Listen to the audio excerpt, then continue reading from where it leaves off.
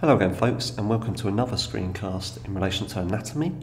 And this particular screencast is looking at the lactic acid system as part of the A-level PE syllabus. Just to remind anybody, if you haven't completed the ATP resynthesis cycle screencast, it's probably best to start there before you start this particular screencast. It wouldn't matter too much if you haven't seen the ATP PC system screencast, but that will probably also help before you watch this particular one. So for those that have watched that, or those screencasts, just to remind you, the ATP resynthesis cycle begins with ADP, in terms of the compound, so adenosine and 2 phosphates.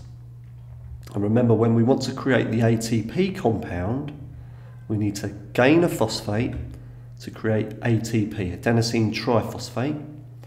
And then when we need to release energy for the muscle groups, we use an exothermic reaction and we smash that last bond of the phosphate in adenosine triphosphate using ATPase, and this creates energy for the body. If we're adding the phosphate back to ADP, this is an endothermic reaction, and as mentioned last time in the ATP-PC system screencast, we gain these phosphates from the energy systems. Today's screencast is looking at the lactic acid system. In exams, you may see this worded as the glycolytic system.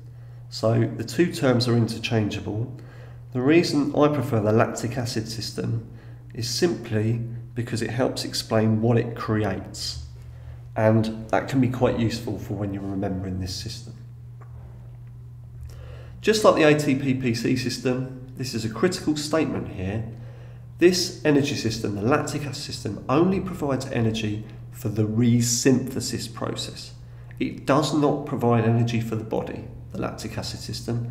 It provides phosphates for the resynthesis process to create ATP.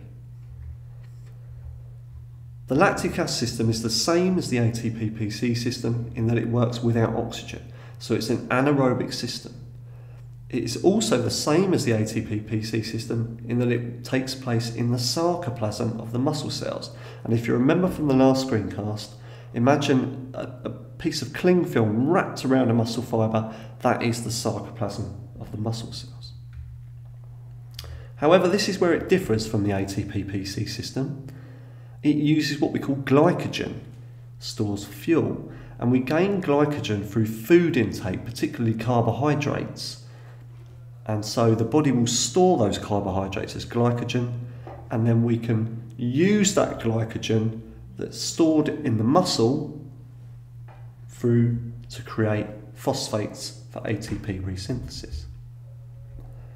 Alright, so this part of the screencast will be exactly like the ATP-PC system screencast. So you'll need to start drawing some diagrams to help understand what's going on. So let's say I'm sitting at my desk and I've decided to get up and sprint. So we're talking about an explosive intensive activity. The body might have run out of energy.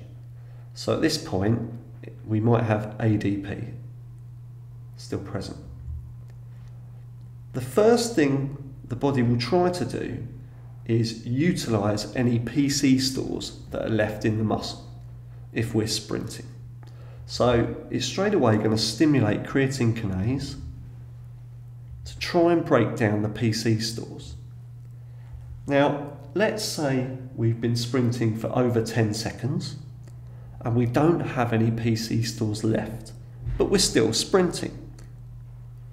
What happens? How do we then create phosphates to keep us creating ATP so we can remain sprinting?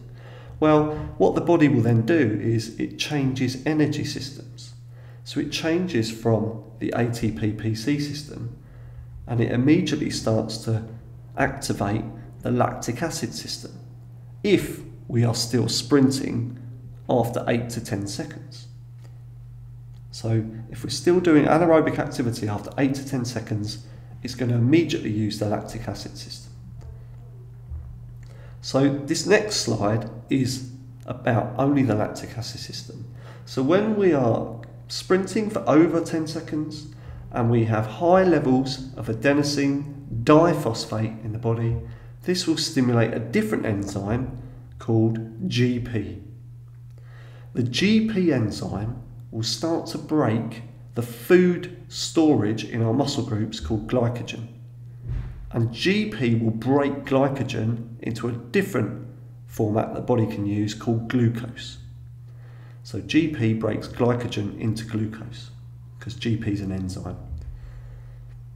Once we have the substance glucose, another enzyme, PFK, breaks the glucose into a different substance called pyruvic acid.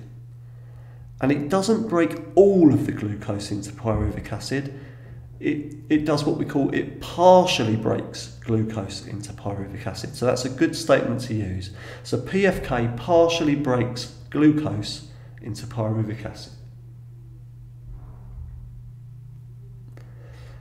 When it does that, it creates a phosphate for the ATP resynthesis cycle. However, and it's not on screen, so can you add this in?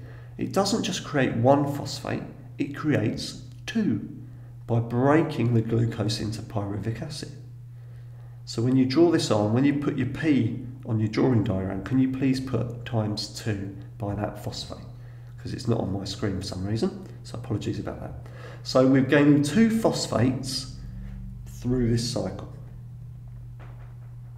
However, because we've got pyruvic acid in the body, when we've broken the glucose down into pyruvic acid, this is a harmful substance to the body if in large quantities, and the body immediately tries to break pyruvic acid down. And when there is pyruvic acid in the body, it stimulates another enzyme called LDH, and LDH breaks pyruvic acid down into a different substance called lactic acid, which you might have heard of. And it's that substance which we have too much of, if we have too much of, that can stop muscle function. But it's slowly built in the body through this system. So again, my advice to you is to draw out the diagram that's on the screen. Don't forget to write it's two phosphates, not the single P that's on the screen. And then try and write a written paragraph using my words as to what is happening in this system. Because the exam questions will ask you to explain the lactic acid system. It will never ask you to draw it, so you need to be able to put this into a paragraph. The key points of this system, the lactic acid system, as we've already discussed, it creates energy for the resynthesis cycle, not energy full stop. Be careful with that. The lactic acid system will be stimulated or will only operate when PC stores are low and we are still doing anaerobic activity. So if you're still sprinting or still jumping or still throwing and we've got no PC stores left, this system starts to operate to create the phosphates. As we mentioned in the cycle, it can provide up to 2 ATP resynthesis cycles each time it's used.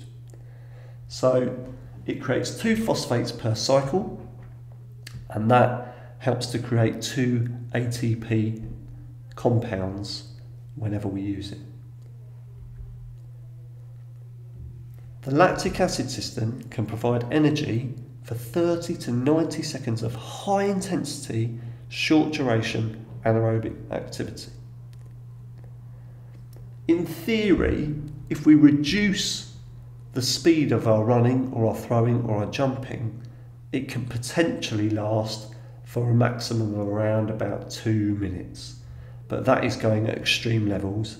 For the exam answer, we're looking at 30 to 90 seconds of high intensity activity. And it must be anaerobic. The problem and the major disadvantage of this system though is that we have a byproduct of lactic acid, and that leads to muscular soreness or muscular fatigue. Okay, as per usual, make sure you go back over the screencast and understand what's going on. Thanks for listening, and if you need any more help with A-level PE, please head to the ispeakPE channel at YouTube.